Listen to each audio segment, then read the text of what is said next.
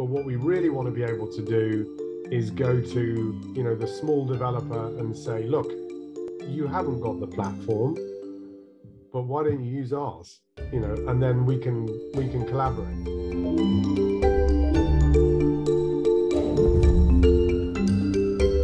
Welcome to UpTech Report. This is our Apply Tech series. UpTech Report is sponsored by Terraleap. Learn how to leverage the power of video at terraleap.io. Today, I'm excited to be joined by my guest, Tom Symonds, who's based in London, England. He's the CEO at Immerse. Welcome, Tom. Good to have you on. Great. A pleasure to be here. And do you know what? I am speaking to you from New York City today, which is very exciting because I've been waiting 20 months to get back into your fine country. So it's a big moment here back in the US. Not only virtually, but you're present on the soil of the U.S.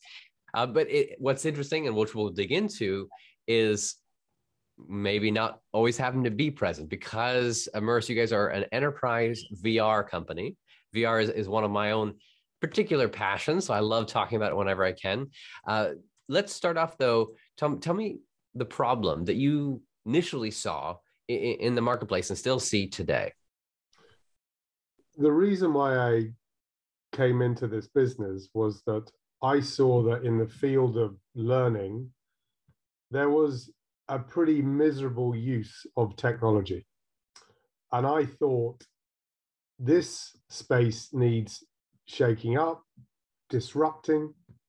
And I thought that if I could bring to bear immersive tech into this space with some solutions, I could potentially change things. Now, 10 years ago, there was VR, but it was the kind of VR that existed in labs and in the defense industry. There was no consumer VR then.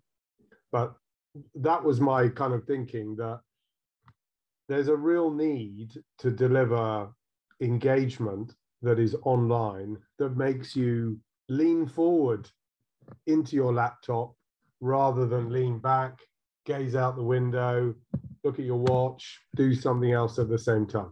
And so that was kind of the basis. And so the problem, if you like, as I saw it, was lack of engagement. That was fundamentally the problem, and this ability to really engage virtually in a meaningful way. VR is a tool, but it's like coming back to that root problem. Okay, how do you get someone to engage more with training or other elements? And there's been different approaches to it, but we'll dig into how you guys are solving that in a moment. But I'm also always curious of the journey of folks, of how you get to where you are. Can you maybe just take us back? Have you been in technology? I feel like you've been in a couple different industries and roles over time. What's your personal journey? Yeah, well, I was, I guess in the 90s, I was working for what was then the mighty General Electric, when it was being run by Jack Welch. So learned a lot of my kind of business training from that company, and then shifted because that was in 2000, because the internet was just, coming into sort of public consciousness, I would say. And I thought, well, look, this is a great moment to jump into that space. And I was fortunate enough to work for Sky, it was then a partly owned subsidiary of News Corp. And Sky had a great reputation for innovating, using digital technology in a really clever, exciting way. And so I ended up running, most of the web business there, running websites, launching digital services. And that's where I developed my kind of love of digital technology and the love of innovating, I guess. So that both combination of the technology, but also capturing people's interest and awareness, because you were on the marketing sales side of trying to capture people's it's a good point. I think I think that's very true for what Immerse is today. There is incredible technology in our solution, but fundamentally it's about solving companies' problems. And some people you speak to really want to get into the weeds and understand, how it all knits together, but many don't. they want to say, well, can you help me, with this changing working environment? I've got everyone working from home. How can you help me solve that problem? And that's what interests me particularly. So you go from GE in the 90s and 2000, the internet's pulling up, so you joined Sky. And after that, you were there for 6 years, is that right? That's right. And then I went into another digital media business that Metro, free newspapers around the world, and that was building a whole digital strategy for them. And then I kind of thought I'd quite like to try my hand at this entrepreneurial startup thing. Sounds fun. How hard can it be? This, and of course, I got the answer to that pretty quickly. Pretty hard. This is Kublux Financial Technologies. Is that what you launched? Yeah, that's right. It was a fintech. It was a very cool, brilliant idea, which another US company called Mint, we were doing something very similar at the same time. Mint raised a lot more money than we did, and yeah, I don't want to talk about it because it just makes me sad on this call. But I learned a lot of learning. I'm sure. The job, and as always, those kind of painful experiences, that's in many ways that's when you learn the most. And I was very green going into the startup space. I was naive in many senses. I'd never raised money before. I'd never really taken, an innovative new product to market, certainly not with a tiny marketing budget. So yeah, that was a pretty... If you had one lesson learned there, because we have a lot of entrepreneurs and other founders that are listen to the series, and honestly, it's the things that don't go right that you learn the most, and other people can learn from too. So if you had like one lesson there that you've kind of stuck with you, what would be one tip? I think one of them would be fail quickly and move on. Don't try and boil the ocean. Just get some stuff out there, test it. If it doesn't work, then move on fast. I think that's a very key point. The boiling the ocean thing is a tendency that some early stage companies have, and I think that's to be avoided at all costs. I think you've got to generate traction, momentum, even if it's for a subset of the total proposition. So you go from that endeavor, that launch and getting your feet wet, and then you go, I think, two other things, EYs and Customer Bright. Yeah, that's right. Yeah, and then I think I was thinking, you sort of reach that moment where you think, well, Kublux was a failure. It didn't work. Do you say, okay, well, at least I tried it. I'm going to go back into cozy corporate world, or do I say, no, I'm going to give this another go because I want to prove to myself that I can be a successful entrepreneur. And so and I think this is probably what many people do. They think, no, I'm going to give this another go because there's something about it, even though you feel a bit like a masochist. You're thinking, do I really? Because in those early stages of being an entrepreneur, you don't make any money. I mean, you take a tiny salary out of the business, and it becomes very personal.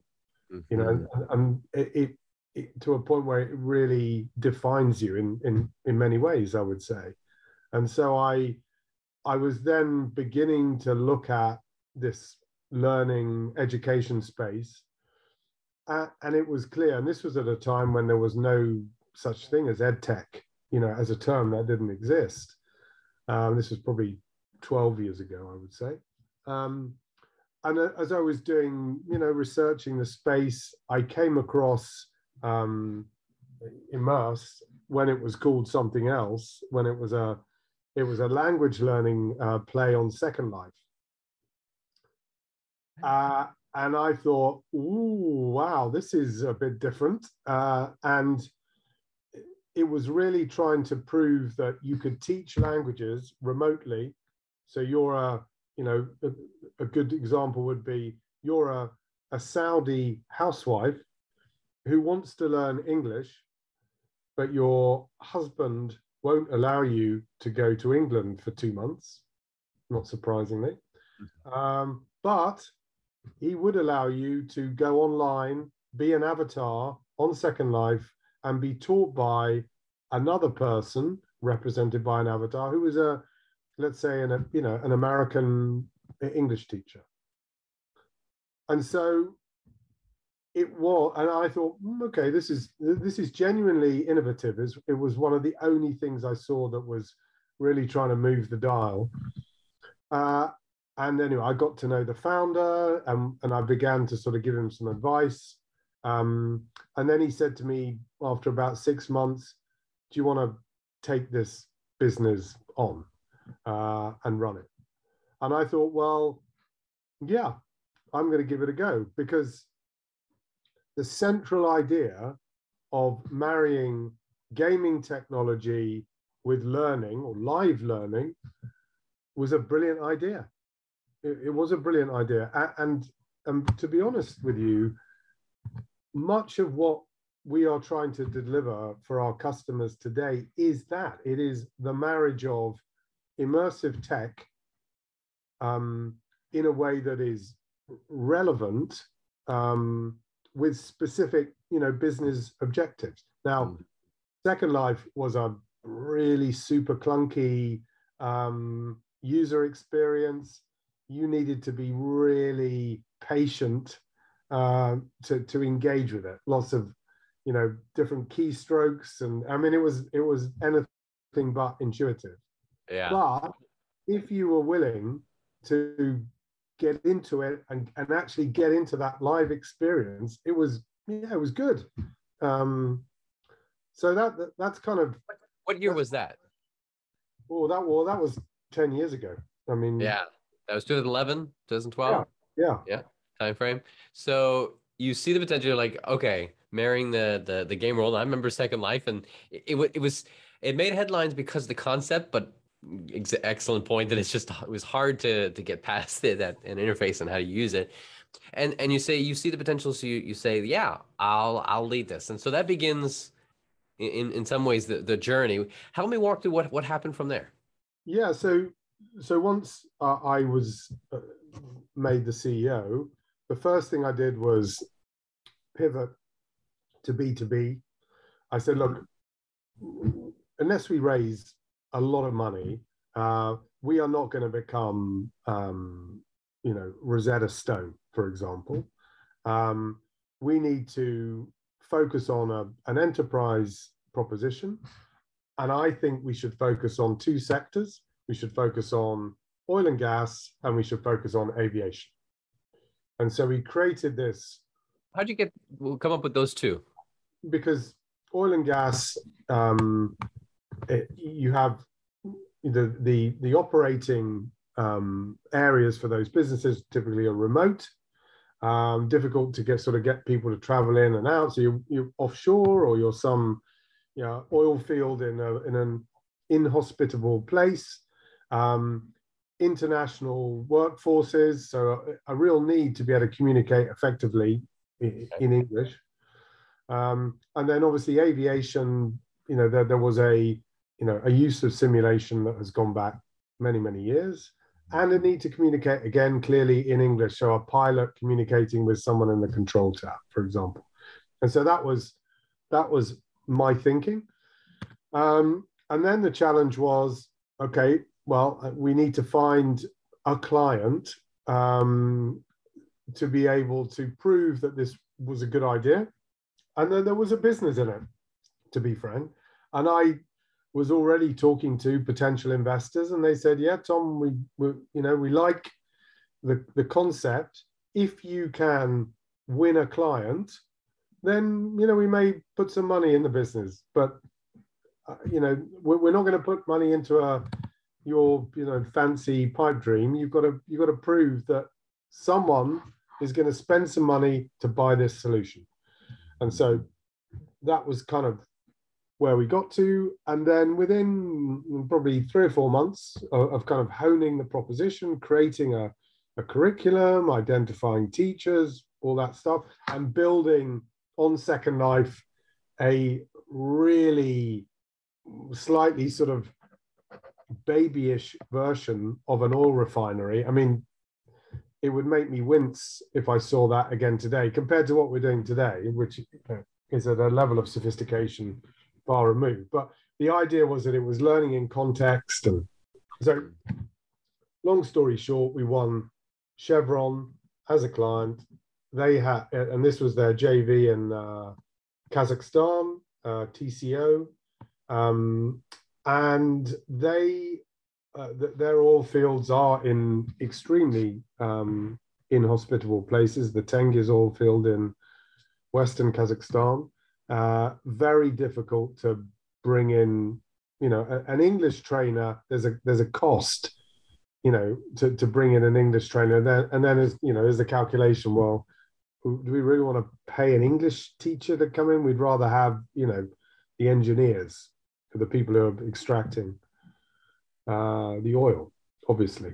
So there was a compelling need to find a virtual solution that would allow an English teacher to be connected with a Kazakh drilling engineer in real time, but remotely. And of course, a possibility might have been some sort of Skype video based, this is obviously the era pre-Zoom. Or maybe this slightly funny sounding language lab guys, they're using avatars and gaming. And anyway, long story short, we convinced them to run a pilot. And the pilot went really well. We had great feedback from the Kazakh drilling engineers. And, there was, as there always is with business, it's all about the timing. The price of oil was climbing to above $100. Chevron saw a need to really emphasize language training, because they thought, well, these Kazakhs are brilliant engineers, but they have quite poor English. If we could get their English to a better level, then we could perhaps take the Kazakh and put him in, the Gulf of Mexico, for example. So for a period of, I would say, about a year, suddenly language learning within TCO became a hot topic. Wow. And we were in the right place at the right time. And then, we won a much bigger contract. And of course, that was allowed me to raise more money. And my investors were thinking, okay, we made a smart decision here. Maybe Tom was right about this immersive tech meets learning. And so that was all going really, really well. Was it called Immerse at this time as well? So, yeah, we were leaving Language Lab to become Immerse. Got it. Got it. There's no VR yet. It's the idea of being in a immersed reality just through a screen. They're obviously connecting to their computers and then still, but it's a two-way talk. It's a live chat. Yeah, it's live. It's live voice. But with an avatar. Correct. And so kind of cool. And I think for a moment we were thinking, well, maybe we just stick to languages, and because if we can win these big contracts with Chevron in Kazakhstan, then we can maybe get into Chevron in the Gulf, and that was the thinking. Looking good on paper, suddenly the price of oil crashes to $25 a barrel. Not quite so good. so that was yeah. I mean, and again, these things happen. And it's really in those moments that kind of define you as an entrepreneur, as a team. Can you survive? Effectively losing your only customer. How big was the team at this point? Probably 14 people. Okay. And we were, when we won the contract, it was a significant win in dollar terms. And so we were thinking, so as you're thinking, well, we're going to scale up here. This is great. And then suddenly, we better, pare down to thrive. And investors then getting quite nervous, thinking, well, maybe this is not such a good idea. And so it was it was really around that time that we were thinking, because we were just coming off Second Life at that time onto our own platform. Okay. So we had a platform, a 2D platform. Again, this is pre-VR, but we had a 2D platform that could deliver this multi-user experience. You could have multiple people as avatars in a space.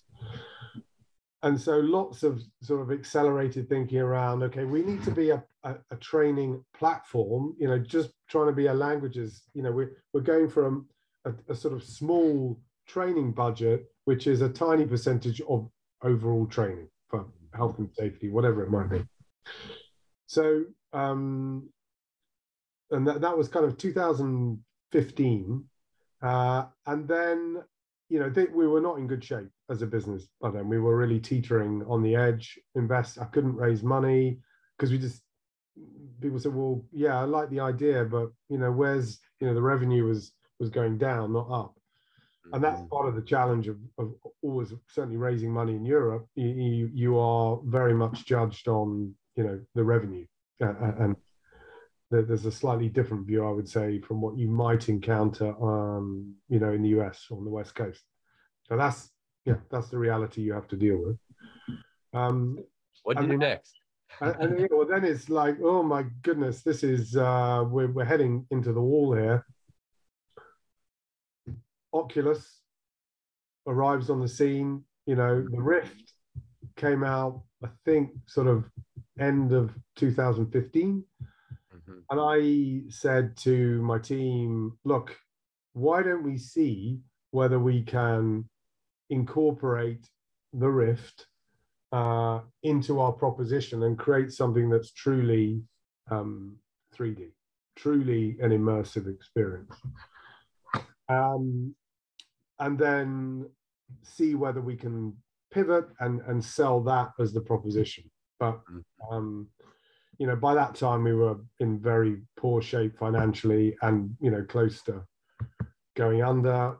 Anyway, long story short, because I've got some brilliant engineers on the team, a brilliant co-founder in Justin, we were able to integrate VR, and then we were also able to win a first VR-based client in GlaxoSmithKline, and it was, how can I use VR to disassemble a pill press? So rather than me, classic, how is training delivered today, or has been for 20 years, it's a mix of classroom and e-learning mainly. How could we show how VR could be used to really transform training? So winning that contract was I suppose in many ways what saved the company. This is 2015, 2016, 2016? So that was the first few months of 2016. Okay. So the Rift comes out, you see the opportunity, you were able to pivot, you if anything, a testament to your salesman ability to explain the idea, get the contract, 2016, and then you now focus fully on VR? Of course. Because we thought, wow, this is not just 2D avatar, kind of cool, kind of, this really is the transformative tech, particularly for learning. And so the challenge then was to build the capability, build out the platform, win more clients. But if I'm honest with you, we had, within the first 3 months, we had this multiplayer VR platform. You could have 7 or 8 people in VR simultaneously, but we were way too early, trying to find an enterprise, or a number of enterprises that were willing to put their foot in the water was super hard. I mean, it's not that easy today, 6 years on, but back then, oh wow, it's a tough sell, really tough sell. You always knew that if you could persuade someone to come to the office, put on the headset, they were always when they took the headset off of them, they went, "Oh my God, that is amazing." They get it. They get trying to communicate verbally or written, whatever. The concept of VR and the power of it doesn't quite work. It's only when you're immersed in it that the difference is there. Correct, and I think I could count on one hand. I mean, literally one hand over the last 6 years the people who have been underwhelmed. I mean, everyone comes out thinking, okay, I see what you mean. This is, so that's great. But then it's, well, how do we implement this in our organization? And so the kind of the how bit it is really where we've been focused. So how can we move a client for whom you build a proof of concept, that's typically anything between 2 and 6 months to build some kind of small subset that illustrates how we could potentially solve a problem. So a part of a training program. So your route for doing this is creating a simple pilot of a small piece of the training that they can experience and see, and then you can build out from there. Correct. And so imagine your shell, and you're thinking, okay, yeah, this technology looks like it's interesting. It looks like you can simulate different experiences. You can, with this platform, show how you can deliver a training experience where the trainer does not need to be in the same place as the training. That's a big thing. Mm-hmm. But if your shell, or indeed with any big enterprise, you're going to say, well, who are these Immerse guys? I've never heard of them before. They look tiny. Let's look at their financials. Ooh, they look like they're about to go out of business any minute, like many early stage businesses. So to try and convince them that you are worthy, if you like, of being able to work with them, that you can understand their industry, understand their challenges, and that your technology does what you say it can do, that's not a quick process. Believe me, it's really not a process. And that's really what your focus on your role is to make these types of conversations happen. Yeah, it is. Well, it was certainly for those first sort of 3 or 4 years. It was me, and now I've obviously got a really good team of people that are beginning to do that themselves. But there is certainly an element, as virtual as our technology is, in an enterprise solution cell, there is still no substitute for getting on a plane or or train or whatever it is to travel to see the prospect and look them in the eye and talk to them, and that is part of the selling process. So with all the amazing blue chip clients we have, that there's a human element to it. It's a small part, but it's a very important part. And of course that when we think about the pandemic, with me and my team not being able to get in front of people for 20 months, that does make it hard. There's or harder. Selling during COVID, it has its own challenges right there, and marketing outwards. But did you see any uptick or increased interest in virtual solutions, of VR solutions? Of course, because I think everyone is suffering from Zoom fatigue. Everyone. No one really is going to say, oh no, I want to run my whole business life on Zoom.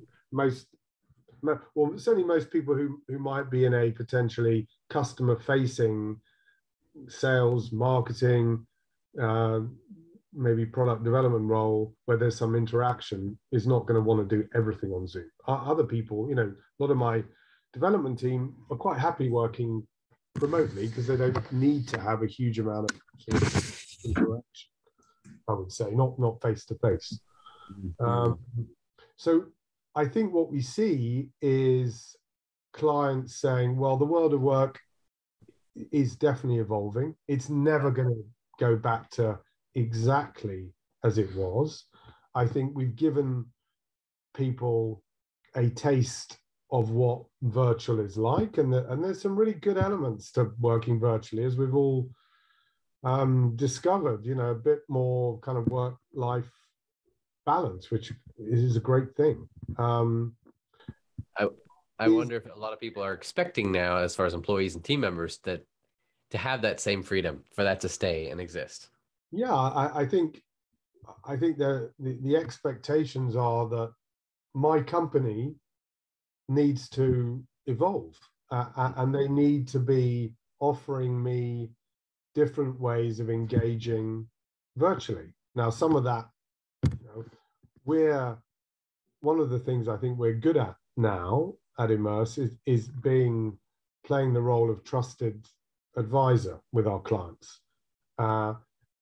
Maybe in the early years where we were desperate to win money and generate revenue, we would have said yes to anything. Oh, you want to build there? Yeah, of course we can do that. That's a great idea.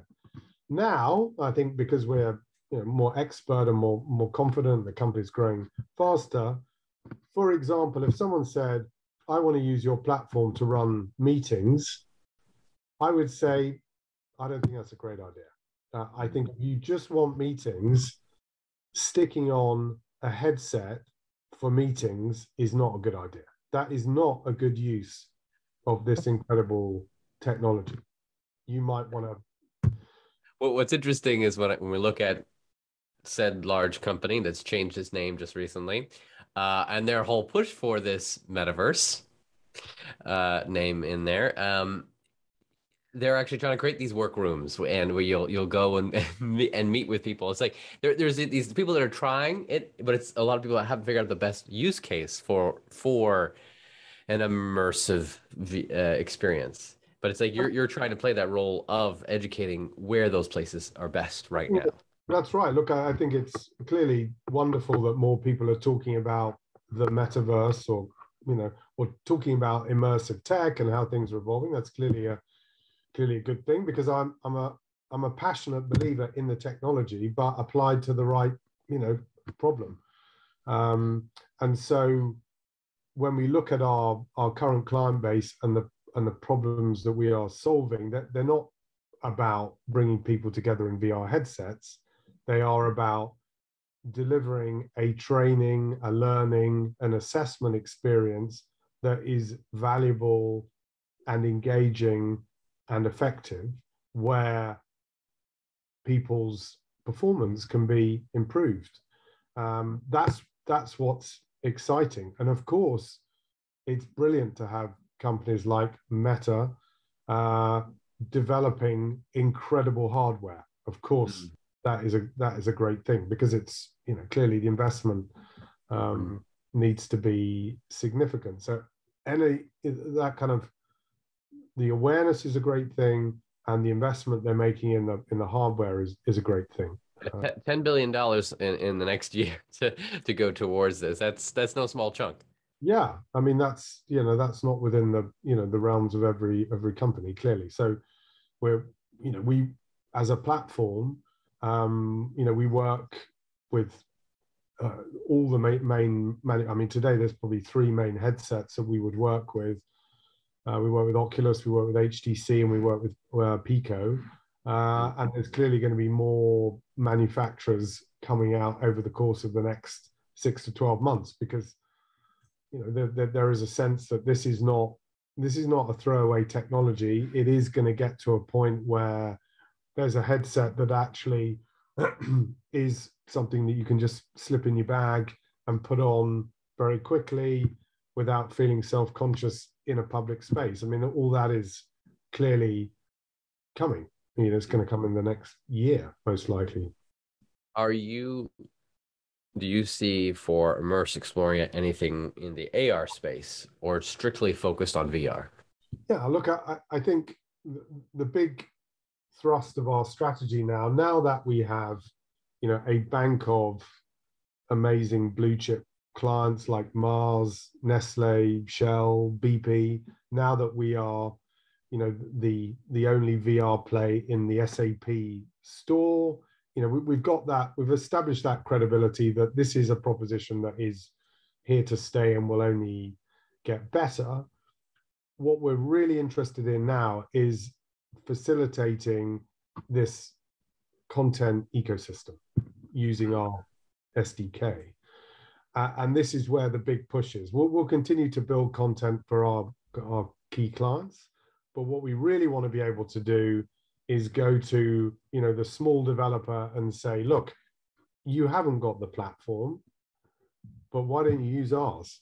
And then we can collaborate around that. So there's already strong evidence of that. And so we're just launched our new SDK, which sits on top of Unity. And the big driver of that is allowing people to create content quicker and bring down the cost to their clients. So it's an SDK that has a lot of existing interaction libraries. It draws on our 6 years of building solutions of our clients. So it's taking that intelligence and then putting it at the disposal of this developer community. And so we've already got 10 developer companies that are creating content. And so what we're really excited about over the next sort of 6 months is building a library of existing content.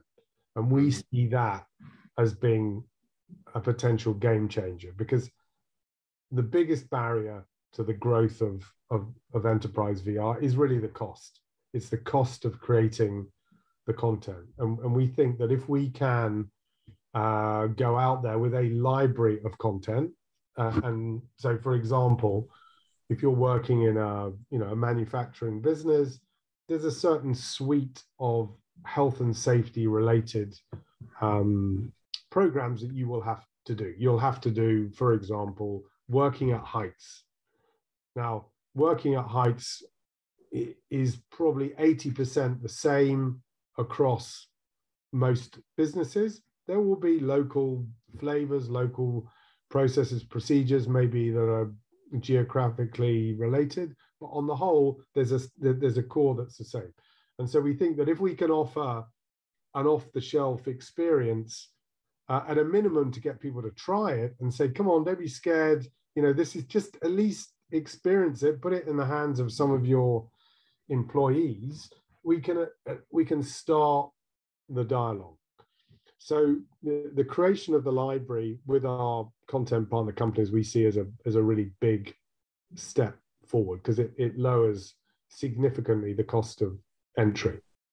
It's definitely multiple lines of business model that allows you to do, not just the content creation for one particular enterprise. The fact that you now have this distribution method as well, and then coupling with your new SDK, others can develop and use your distribution method, and then you creating a library of content made by you or others. Yeah, that just kind of levels up the options. And it's like when there are more options, it increases the maybe in the push for the enterprise, say, yeah, okay, well, let's make an investment on the hardware side, because it's much easier now to get the content side. Yeah, and I think that's right. The distribution is a very key point, because everything that we build or our partners build can be delivered simultaneously to a headset, to a mobile device, or a PC or laptop. So, for example, let's say we're doing a bit of health and safety training for an offshore application. You could be in the headset.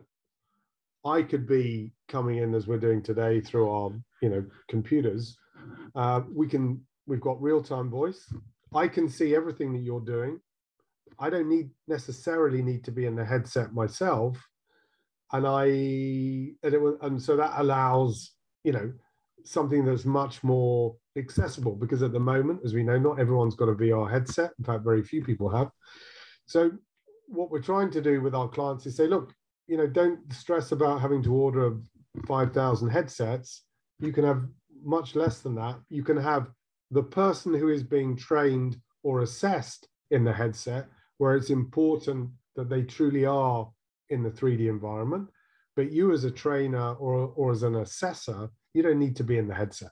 You can see, you can, by the way, record the experience in VR. You can play it back. You can analyze it. I mean, the platform is extremely sophisticated, and as I said, back 6 years ago, ahead of its time. We had a lot of this stuff in place when people were, barely ready to get going. Now we're thinking, and our clients are thinking, I really like the way that you can record that experience of someone in VR. It can be played back in VR or through the laptop. I can annotate where someone's doing something wrong. I can share it. I can keep it as a file from an audit perspective. These things are like super sophisticated, and okay, we were a bit too soon, but now our clients are thinking, that's really useful. I can see the value in the platform. How big is the team today? We're about 45 people, mainly based in the UK. We have some remote working, but I think our scale will come from the partner ecosystem. So some of the partners that we work with are creating content for us. So I don't expect, we're not going to be hiring another 100 developers. We don't need to, because there is some. Your vision's bigger than that. Yeah, that's right. And I think it's about this. It's sort of this trying to build this network effect. And there is amazing content being created around the world. We have, within this new emerging partner ecosystem, we have an incredible content company that's based in Peru, for example.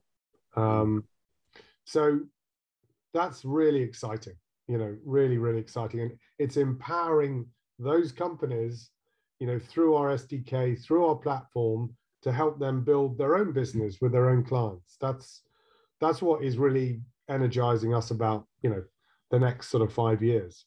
With this platform and distribution and SDK, are you seeing not only serving enterprise companies now, being able to serve mid-market or other?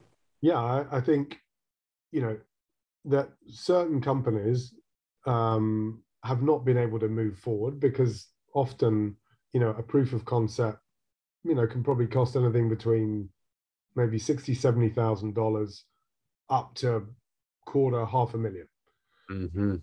It's a lot of money. Some companies, can afford that, but most can't. And so with the emergence of the library, where you could say, let's say I can buy 100 confined space entry licenses for in the low thousands, that is what is going to unlock the kind of the mid-market and below. So that's where we see significant growth coming from, certainly in the ahead. I want to kind of land here for our final piece of the conversation is of the future. What do you see the future in like 2 to 3 years from now? What is immersive VR training and experiences? What is it going to look like? Well, one of the things that excites me the most is choice. It's giving customers, small, medium, big, Fortune 500, the choice to implement XR content in whatever way they think makes sense. And it's kind of empowering that growth in the market, so you can deploy in a way that is adapted to your particular company's needs. That's what, and I want Immerse to be the hub of that. That's what we're driving for. We're all about empowering our clients by giving them the choice. If they want to use our premium content creation of our brilliant team of people in the UK, great. They might want to use their own preferred content creator, or they might say, no, actually, I want to use a bit of that off the shelf, and then I might want to adapt it.